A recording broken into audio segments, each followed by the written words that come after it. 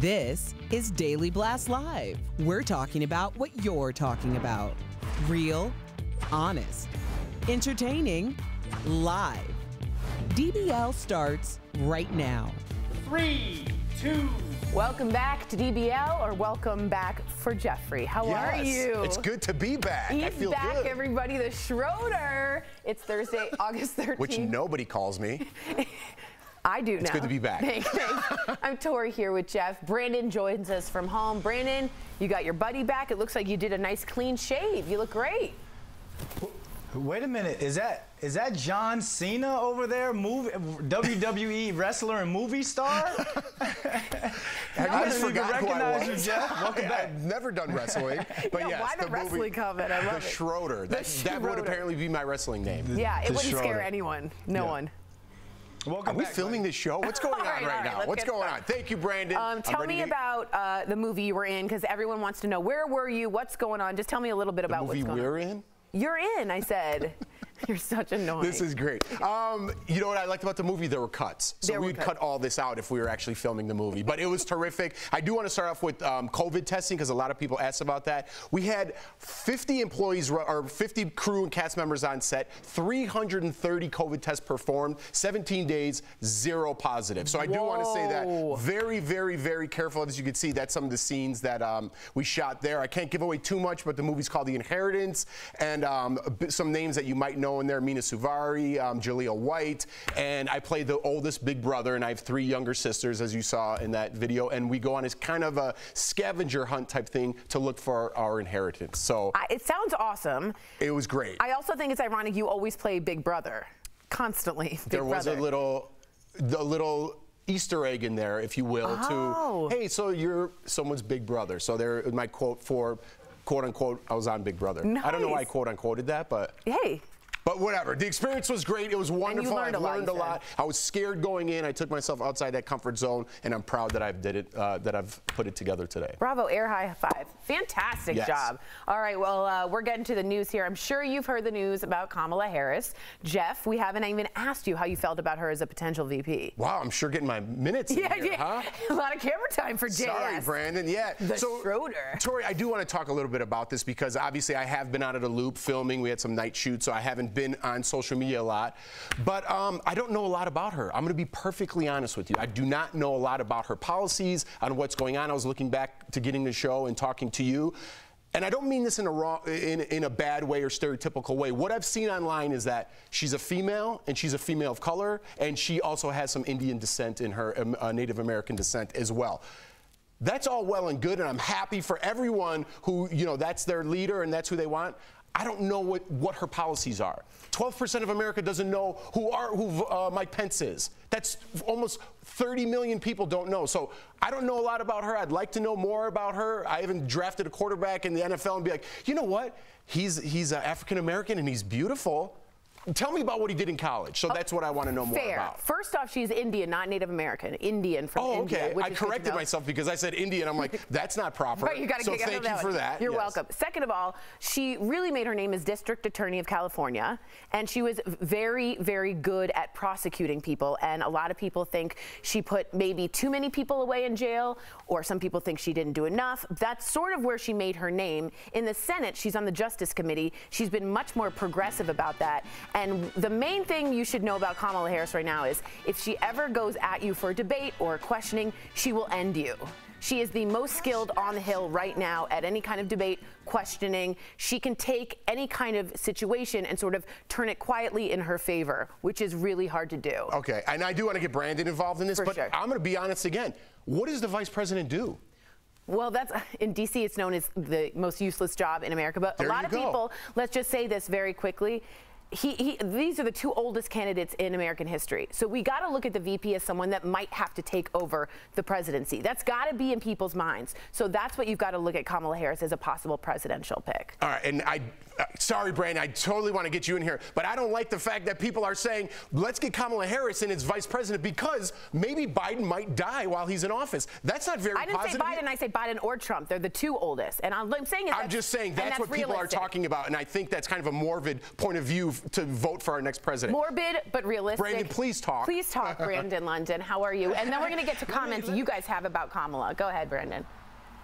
Yeah, let me jump in right here because I feel as though I watched this woman during her race for the presidential nod for the Democratic being on the Democratic side, and you've seen her do countless interviews on things like The Breakfast Club. She's been on The View, and you see the way this woman speaks, and you go back and you look at her history or her experience. She's ready to be not only a VP, but she's ready to be the president of the United States as well. When you go back and you look at the experience this woman brings to the table. One thing that I'm going to keep an eye on now that she's introduced her family, her husband, is how, because we've seen how she's handled the attacks politically, how is she going to handle the attacks when people are going after her family? Sarah Palin was talking about that today on Good Morning America. So I think we know enough about her from her running for the seat of presidency on the Democratic Party. But I want to see how she handles things that we don't know about, because you know people are going to come after her family. You know people are going to dig up more about her past and her policies. So 82 days left, I believe, Tori. It's going to be a very interesting 82 days before we pick who is the next president and vice president of the United States. Very, very true. We got a ton of comments yesterday about Kamala from you guys, and that's what the show is all about. We had the chance to share some of them, but we wanted to read more today to get you guys more included. So Leroy wrote in and says, Amy Klobuchar was the best qualified, just not the right race. Kind of speaking on what you were saying is, was she picked because she's black, which is some people's point of view. I don't take that point of view. I think some people do.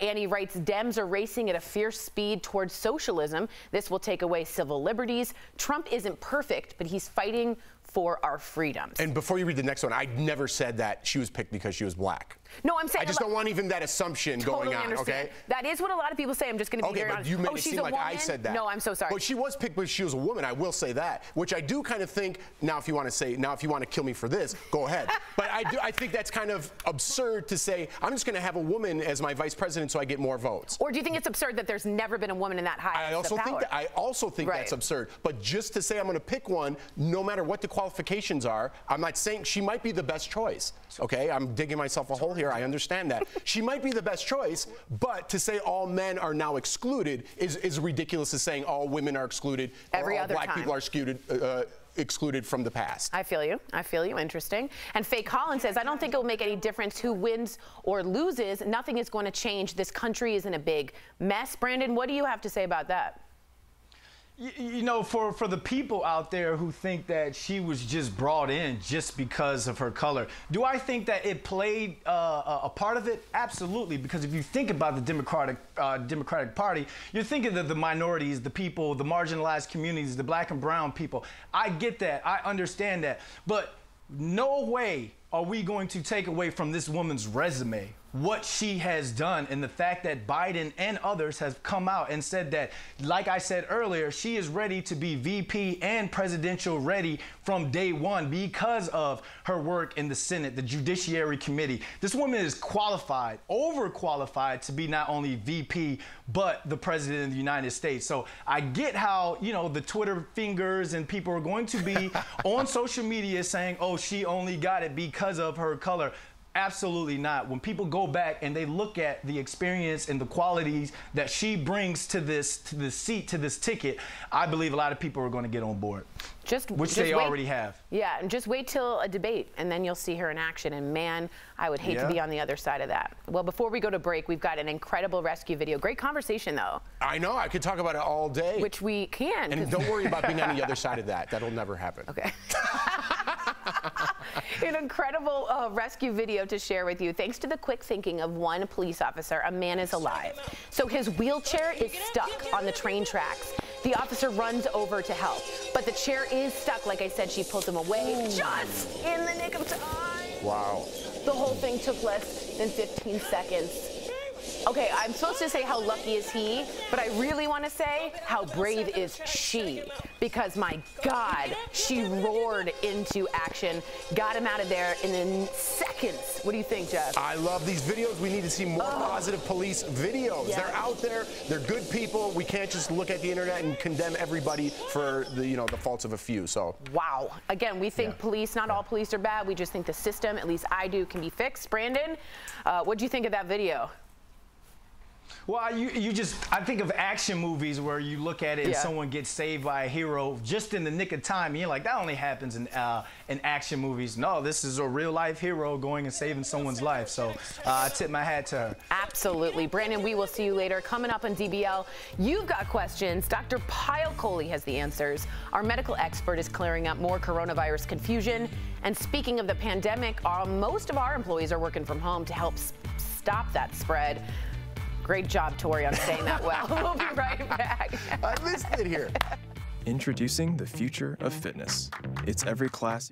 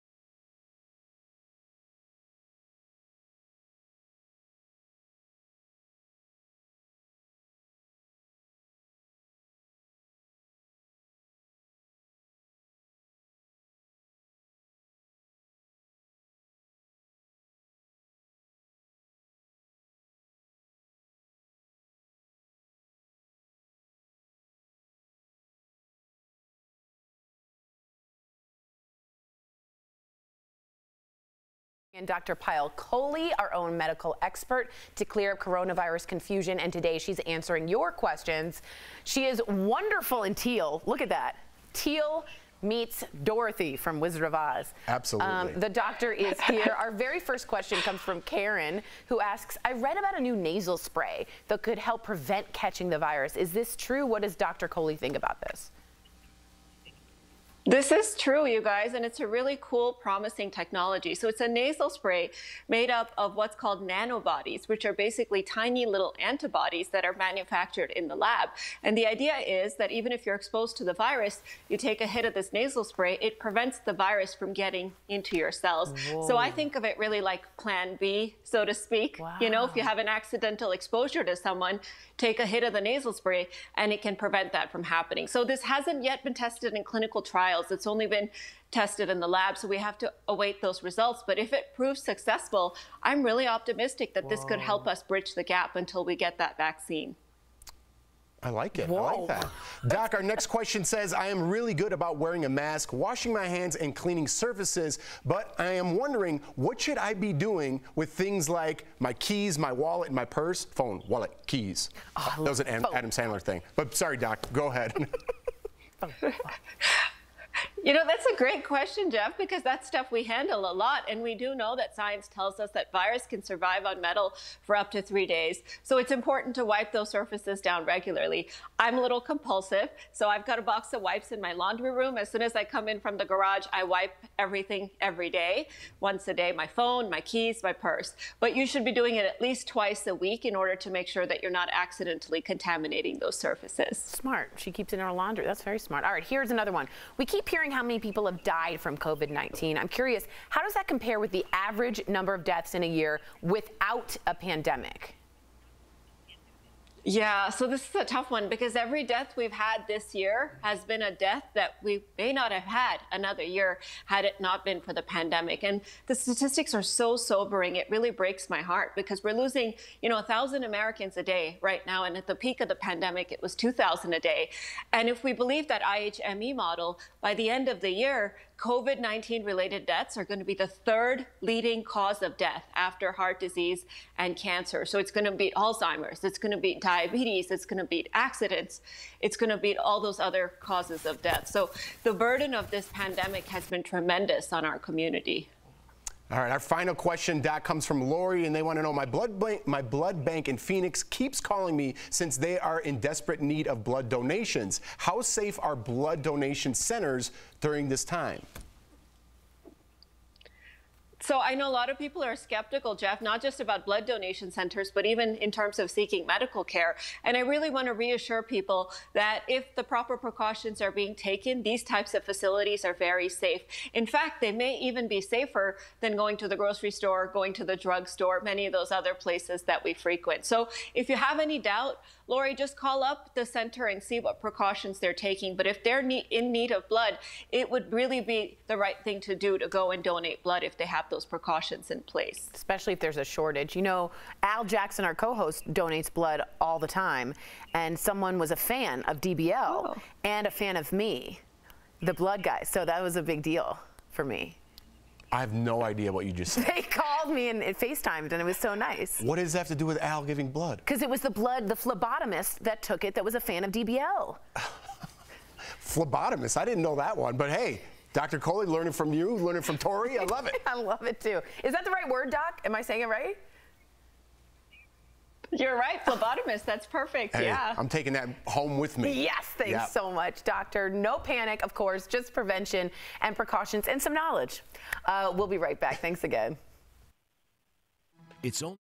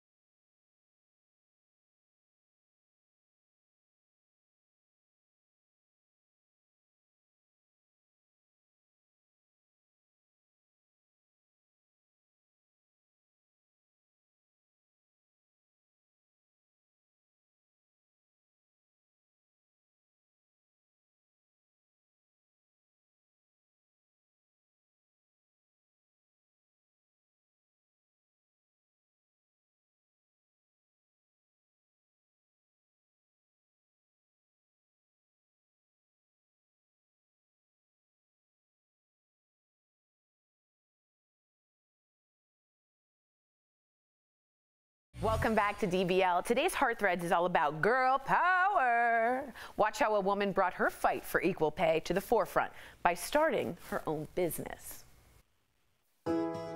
This single mom started a woman-run painting company.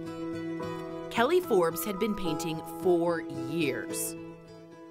I had full truck, full tools, all the skills, had been painting for over 10 years as I started as a teenager, and I was making $10, sometimes $15 less per hour than the men in the field.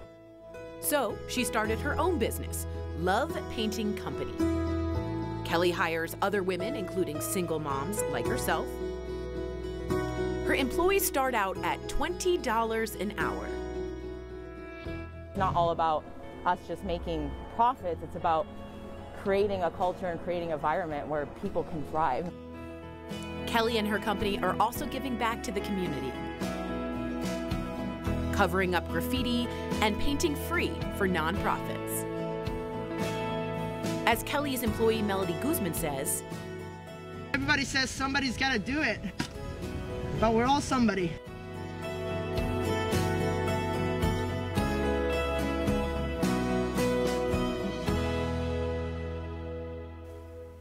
We're all somebody. We'll be right back.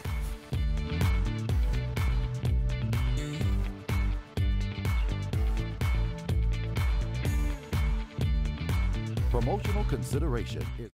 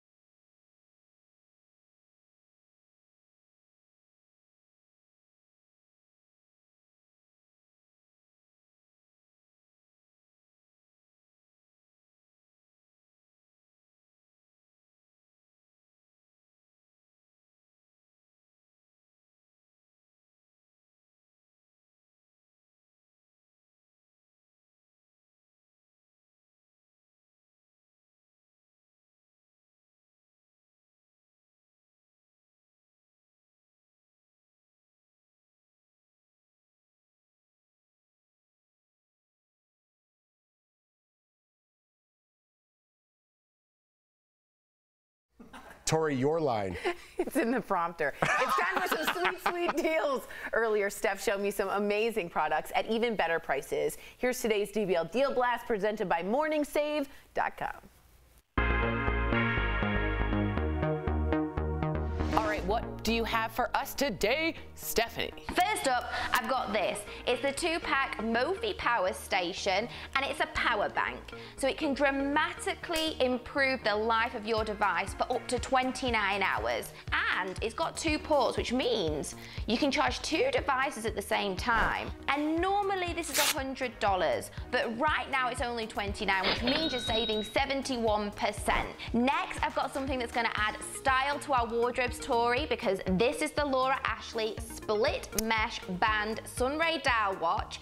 So it's got an allied design, it's a round with crystals, elegant mesh split strap and clasp, and it's normally $195, but we've got it for $25, so our viewers will save 87%, Tori. We ladies all want ultra smooth, silky hair, and you can get that with this. This is the Infinity Gold Blower Brush hair dryer and styler, so it combines airflow with a dryer, and it has a smoothing benefit of a brush in one tool, so it dries, smooths and styles your hair 80% faster than your normal routine. So normally this is $300. Now it's only $25, which means you're saving 92%.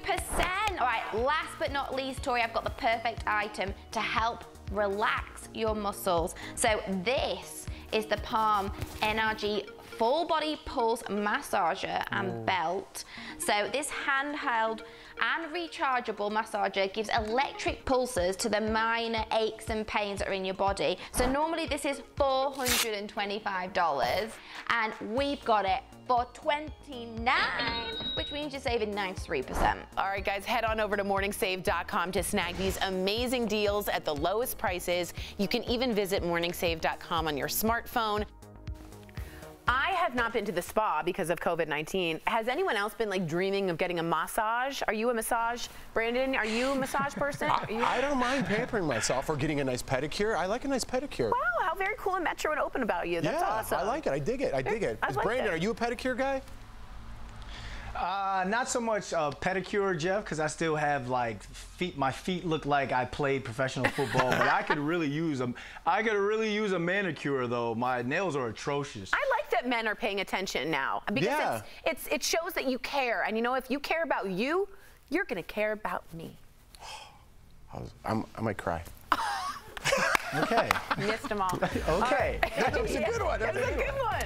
Brandon, we love you. DBL's new every day. We'll see you same time, same place tomorrow. Bye, guys.